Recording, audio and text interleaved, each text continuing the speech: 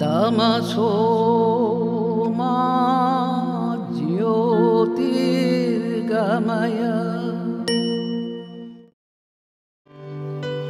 My grandmother, my link to the past since my first Brahmo Samaj prayer meeting on her lap, encouraged me to rediscover Rammohan, India's first modern savant.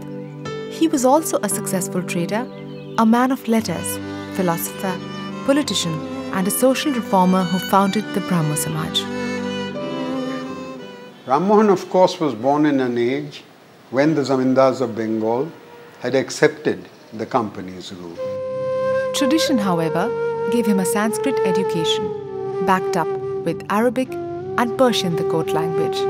By his teens, he was fluent in all three Asian languages, along with his mother tongue, Bengali. Rammohan ইংরেজিতেও লিখেছেন, বাংলাতেও লিখেছেন।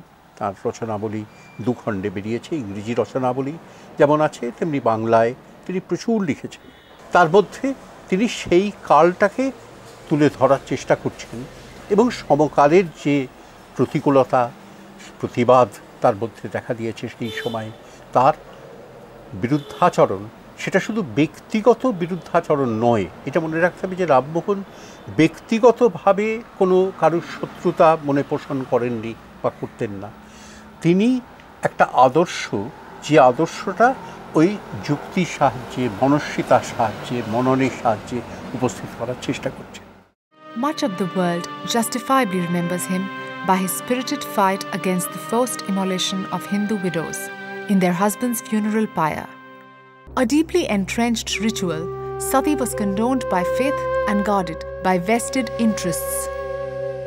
The movement for its abolition began with Rammohan's personal experience, the immolation of his brother Jagamohan's widow in 1811. Even as a child, I knew from my grandma that it was Rammohan who wrote the original trust deed, on the basis of which the Brahmo Samaj came into being. It came as the culmination of a lifetime's endeavour by one who was as much a man of action as a man of thought and letters. Rammohan's lifelong admiration for historic landmarks like the American War of Independence and the French Revolution came with his Rangpur experience, along with new linguistic skills opening windows to European enlightenment and the values of liberty and equality. Rammohan left for England on 19th November 1830 to reach its shores on 18th April 1831. His long voyage was distinguished by his encounter with the French tricolour flying on a vessel in the high seas. His excitement and insistence that he be carried on board the French ship, despite his indisposition, shows his enthusiasm for the values he associated with the revolution. I think what he did was, in Britain anyway, as well partly in Calcutta, was he astounded the British people. He lectured, he spoke, he went into the Houses of Parliament, he gave evidence to the Privy Council, all of whom listened to him with, I'm not exaggerating, awe and admiration. So, in a sense, Rammohan is one of the earliest people who is teaching us the virtues of non-violent protest.